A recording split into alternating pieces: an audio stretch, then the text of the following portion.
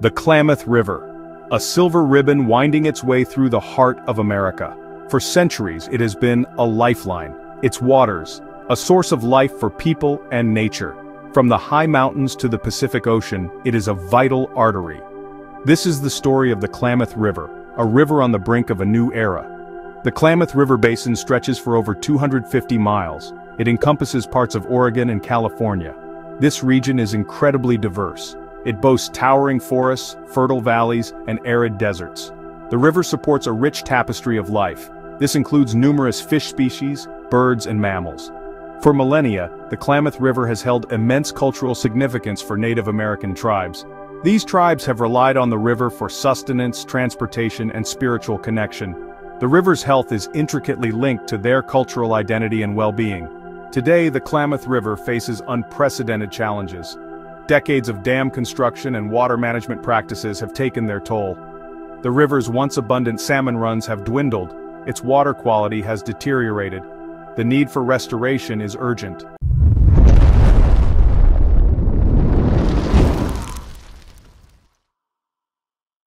The story of the Klamath River dams is a complex one, woven with threads of ambition, progress, and unintended consequences that have shaped the region for over a century. It is a story of ambition, progress, and unintended consequences. The early 20th century was a time of rapid industrial growth in America. Towns were expanding and the demand for resources was skyrocketing. In the early 20th century, the demand for electricity and irrigation water was growing. Communities were looking for ways to harness natural resources to fuel their growth and development.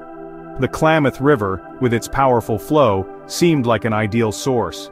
Its waters promised to provide the much-needed energy and irrigation to support the burgeoning population and agricultural activities. The first dam on the Klamath, Kopko 1, was completed in 1918. This monumental project was seen as a triumph of engineering and a beacon of progress for the region. It marked the beginning of a new era for the region. The successful completion of Kopko 1 paved the way for further developments along the river. Over the next few decades, 3 more dams were built: Kopko 2, Iron Gate, and J.C. Boyle. Each new dam represented another step forward in the quest to harness the river's power. These dams harnessed the river's energy, providing electricity to homes and businesses. The availability of reliable power transformed daily life, enabling new technologies and conveniences. They also created reservoirs, storing water for irrigation. These reservoirs became crucial for the agricultural sector, ensuring a steady supply of water even during dry periods. The construction of these dams had a profound impact on the Klamath River and its inhabitants. The river's ecosystem, which had evolved over millennia, faced significant changes. The dams blocked the natural flow of the river, impeding the migration of salmon and other fish species. These fish, which had relied on the river's unobstructed flow for their life cycles, found their paths blocked. The reservoirs behind the dams inundated vast stretches of riparian habitat. Trees and plants that once thrived along the riverbanks were submerged, altering the landscape dramatically.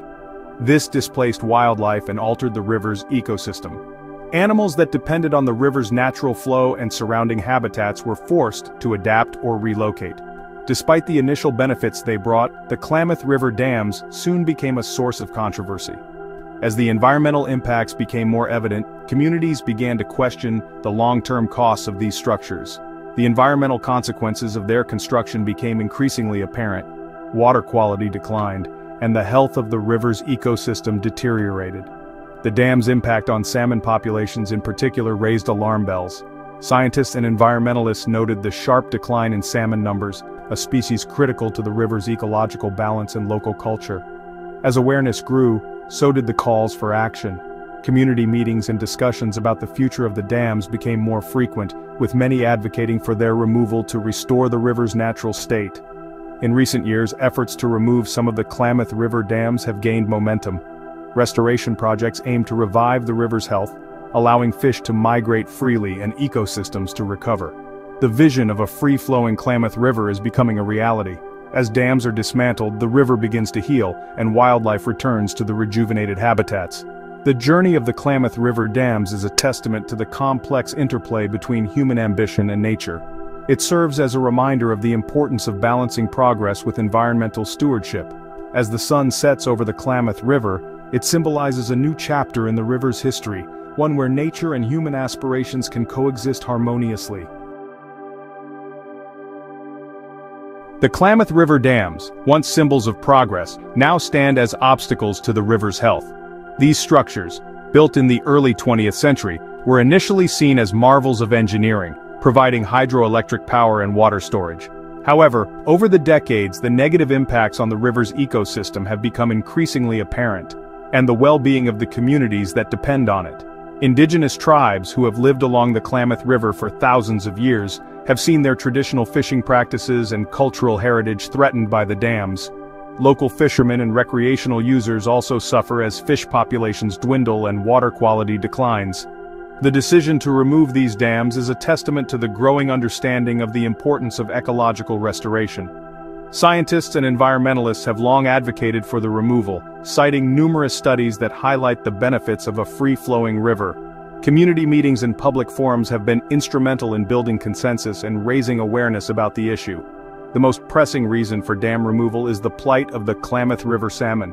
These fish are not just a species, they are a keystone of the river's ecosystem and a vital resource for local communities. The salmon's life cycle, which involves migrating from the ocean to freshwater streams to spawn, is severely disrupted by the dams. These iconic fish, once so abundant, have seen their populations plummet in recent decades. Historical records and photographs show a time when the river teemed with salmon, supporting a vibrant fishing industry and providing a crucial food source for indigenous tribes. The dams are a major contributing factor. They create physical barriers that prevent salmon from reaching their spawning grounds upstream. Even with fish ladders and other mitigation efforts, many salmon are unable to complete their journey, leading to a dramatic decline in their numbers. They block the salmon's access to their spawning grounds. This disruption not only affects the salmon but also the entire river ecosystem, as many other species depend on the salmon for food and nutrients. They also alter the river's flow and temperature, making it inhospitable for these sensitive creatures. The stagnant water in reservoirs warms up more than the natural river flow, creating conditions that are unsuitable for salmon and other cold water species. Beyond their impact on salmon, the Klamath River dams have also had detrimental effects on water quality. The slow-moving water in reservoirs allows pollutants to accumulate, leading to higher levels of toxins and harmful bacteria. The reservoirs behind the dams trap sediment and nutrients. This sediment buildup can alter the riverbed downstream, affecting habitats for fish and other aquatic organisms. This leads to algal blooms that deplete oxygen levels in the water. Algal blooms can produce toxins that are harmful to both aquatic life and humans, and they create dead zones where few organisms can survive. This creates conditions that are harmful to fish and other aquatic life.